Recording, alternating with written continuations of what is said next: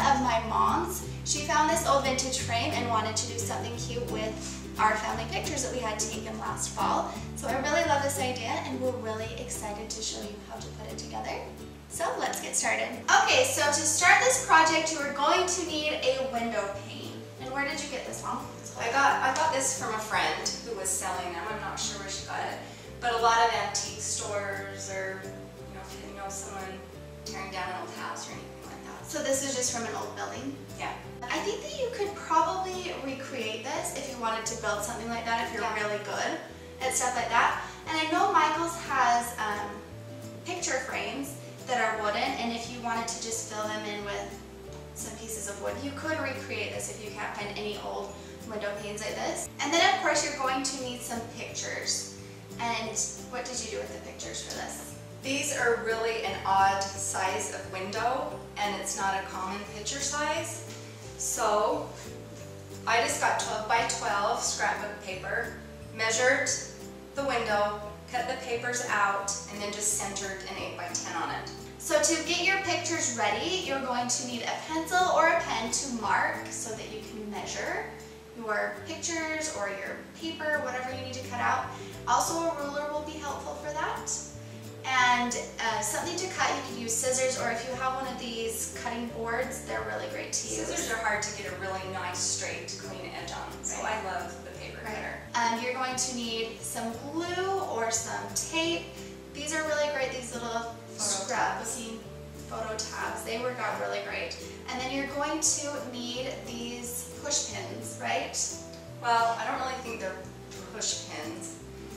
I'm not sure what they're called, but they slide in behind the picture and secure it into place. And then we're using this little screwdriver to put them in the back. So we're just pushing it. That works. Yeah. First, we're going to show you how my mom cut out the scrapbooking paper and put the picture on, and then we'll show you how to put it in your window pane.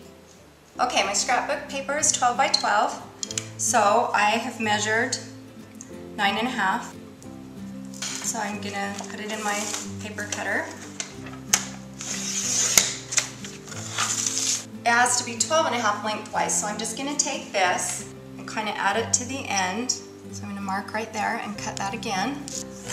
And what I did is just drew a little line so I know where to line this back up. Just take them, put it across the back, line it up with your marks, put it down. And you probably want to put a couple on the back of here to secure it. Okay, so we're going to take our picture, put it on our scrapbook paper, and we're going to measure and make sure that we've got it centered. And then what I did was just do little tiny corner marks. So after I get my tabs on there, I know exactly where to lay that down so it's straight. Go in each corner. Go back here and find my little marks. Lay it down. Just like that. And they're ready to go. Put in your window pane. Hopefully it fits.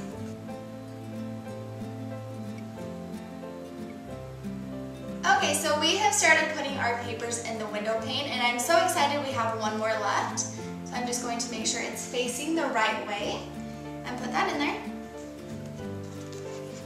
This is what we're using to secure our picture into the window panes, and they just slide into the corners. And we were using this tiny screwdriver, and as you can see, we couldn't get even pressure on both sides. So we're just using this spoon and this end, and it made it so much easier just to slide that right in there.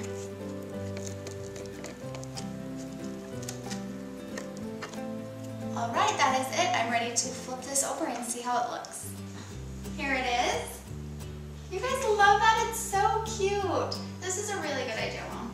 I love it. And there's so many possibilities that you could do with this. You can hang it on a wall. You can lean it against a wall. Yeah, put it in the corner. It would be really cute. I know that I'm going to try to make my own version of this and try to find a cute antique window pane. And if you guys do, if you recreate this, please let us know. I would love to see what you guys do. Yeah, you guys are always so creative. I love what you do with the different crafts that I do. So please send us pictures. Thank you so much for watching, and thank you so much, Mom. Thank you. We'll be back in September, so hopefully we'll be doing more videos together. Okay, let's see you guys next time. Bye-bye.